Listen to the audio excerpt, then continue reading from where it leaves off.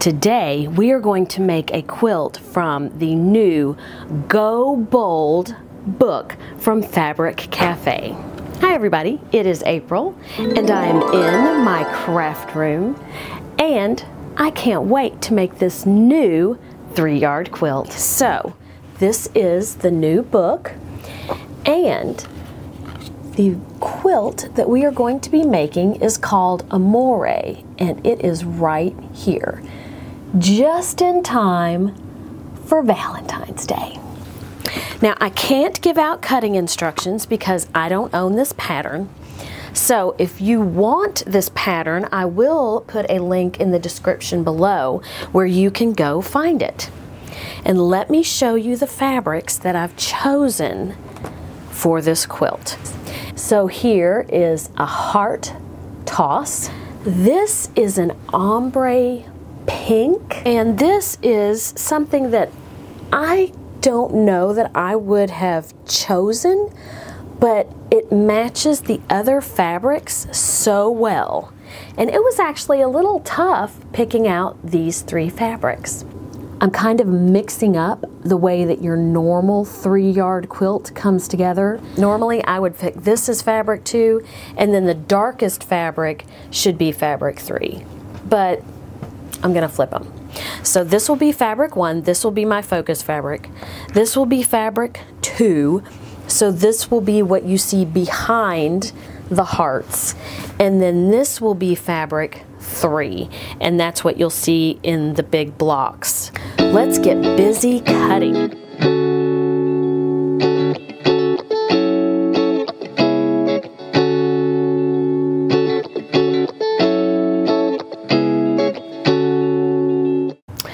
Couple things I want to share with you. When I cut up my strips and squares or whatever it is that the Fabric Cafe has me cutting out, I like to put a little sticky note that tells me which fabric I'm using. That way I don't forget, because I have been known to get them mixed up.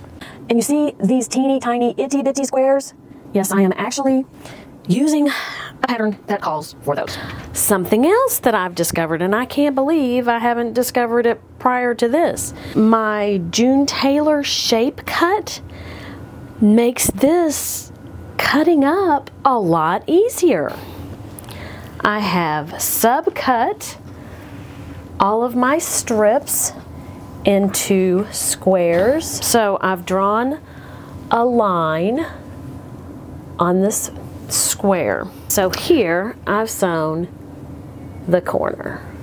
Trim 1/4 inch from the stitch line, repeat on the opposite corner. Now here I've cut, it's probably more than 1/4 inch, and what I'll do is I will press this back and that will make a snowball in one corner, and I want to do that on both corners. Right. So I need to mark all of my little squares and then take, let's see how many, and I'm going to make 24 of those. I'm going to take this to the sewing machine. I will take you with me so you can see how I'm going to chain piece and make this go really fast. I am using a water erasable marker. You shouldn't see this mark anyway, but if you did, when I wash the quilt, it will go away.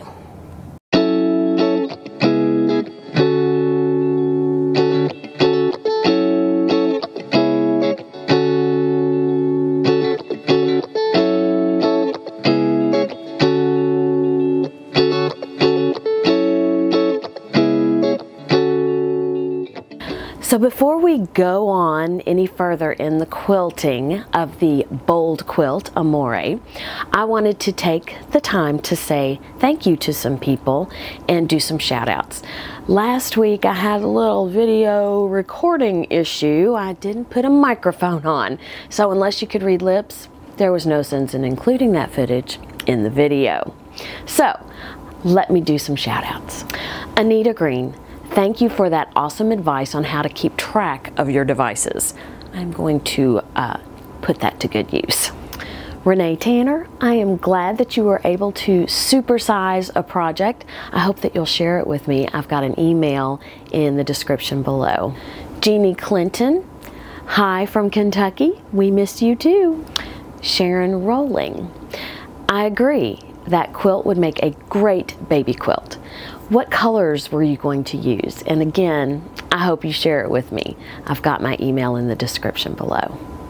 Miller Quilter, thank you for that suggestion. I will try and remember to hold the fabric at an angle so that you can see what it looks like. Laris2328, that is an awesome idea. I love the idea of letting my grandkids use the markers or something on the block so that they have something special that they did on the blocks in their quilt. Definitely going to use that one. Rivka from Florida, thank you so much for sharing your baby quilt.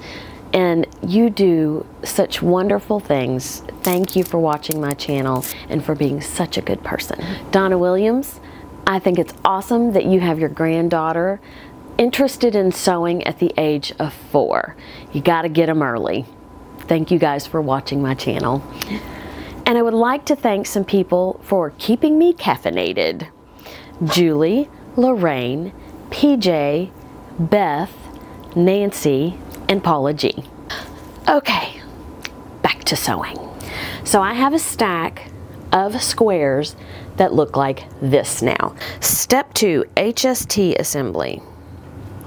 And in case you don't know what HST stands for, it is half square triangle. So here is fabric 1, here is fabric 2, and I'm going to do your typical create a half square triangle from 2 squares. So we have our 2 blocks that we're using.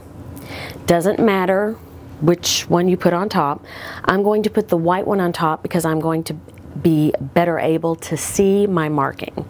And I am again using a water erasable pen. So what you do with this tool is you have slits in the middle, which is where you mark. And you line up the corner of your square in this slit, and then the catty corner you line up that square tip, and then you use the slits to put your marks. Now, you can leave it there and sew a 1/4 inch on either side. This tool, however, is exactly a 1/4 inch. So if you weren't comfortable with your being able to figure out a 1/4 inch on either side, you can mark on either side, and then you have all the marks you need. This mark in the middle is where you're going to cut after you sew on these lines on either side. So let me mark up the rest of these and sew on either side of this line, and I'll be back. So if you haven't done half square triangles before, you can see how I am chain piecing them. I have this big long chain of half square triangles. I've already sewn on one side of the line, and now I am sewing on the other.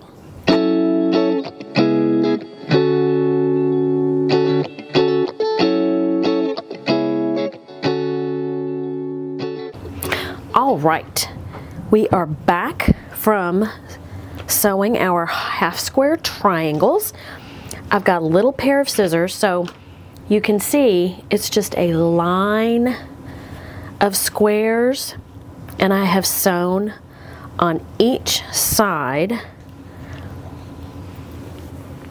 of the line in the middle.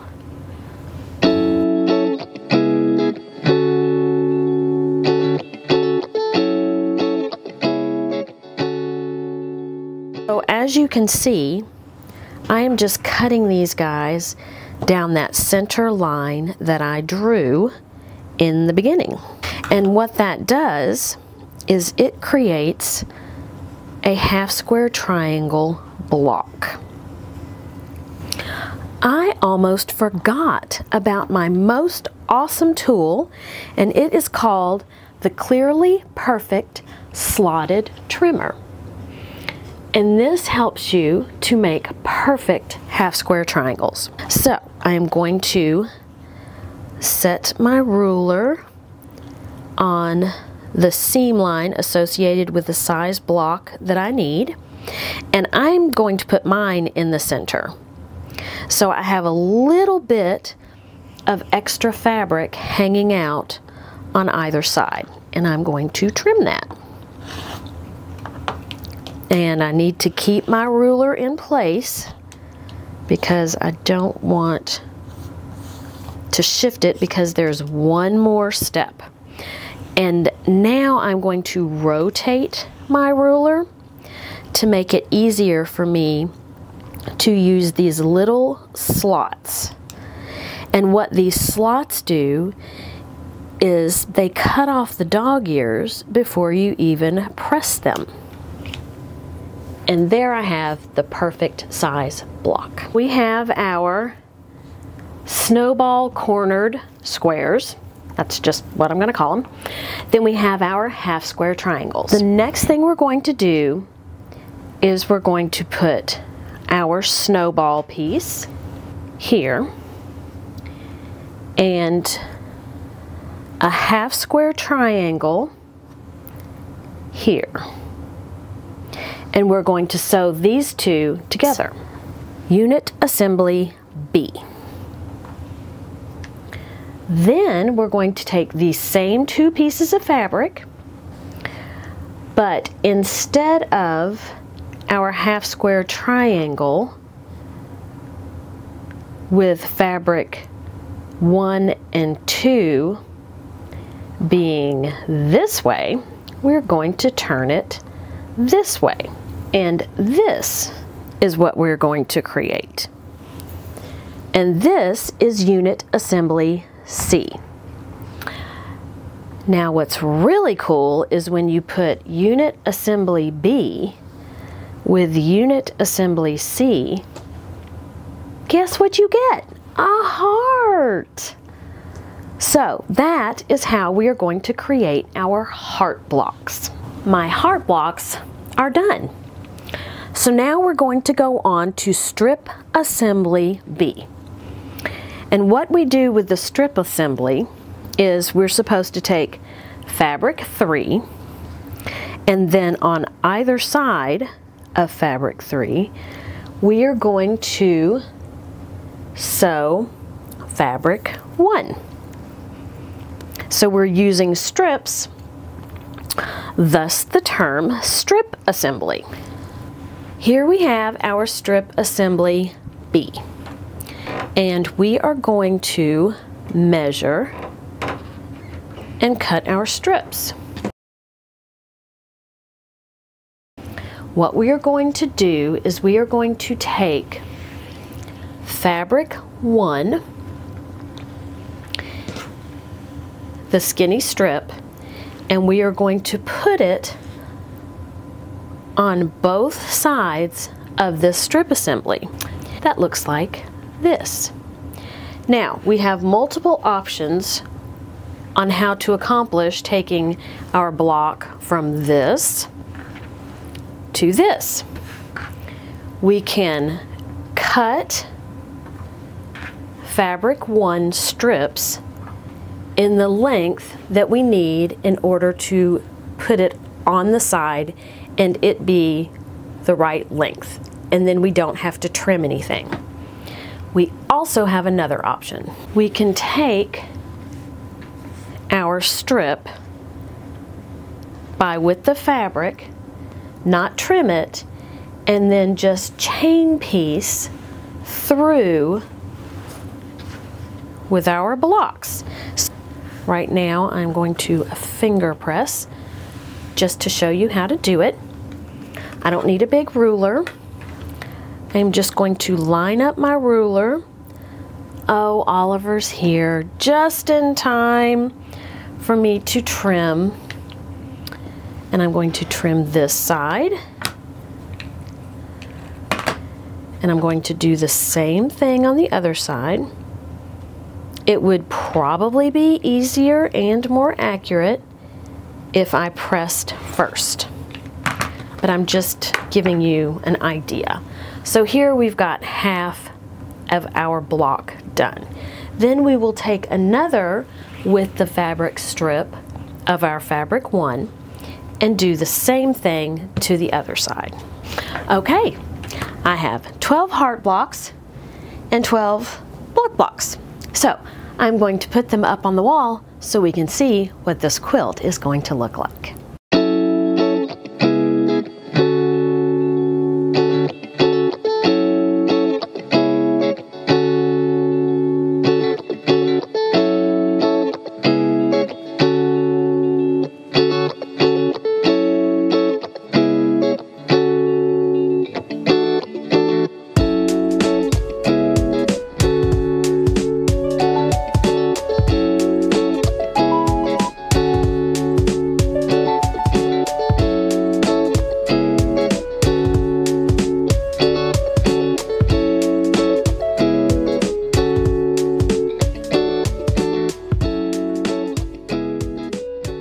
So here is what the quilt will look like when it's all put together.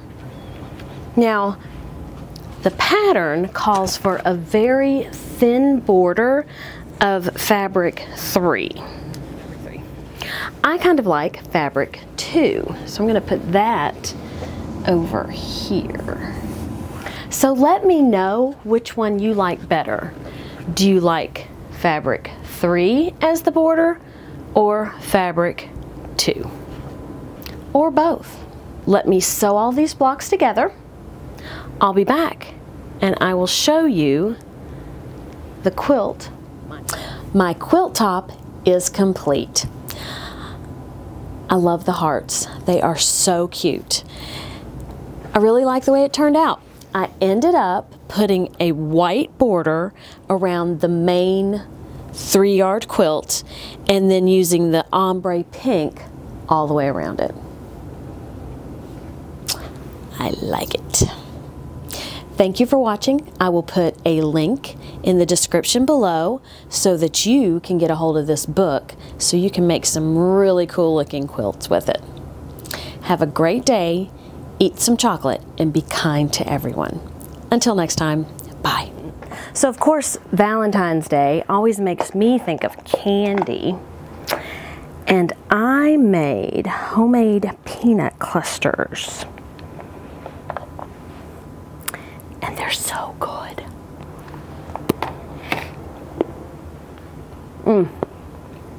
Even if I do say so myself.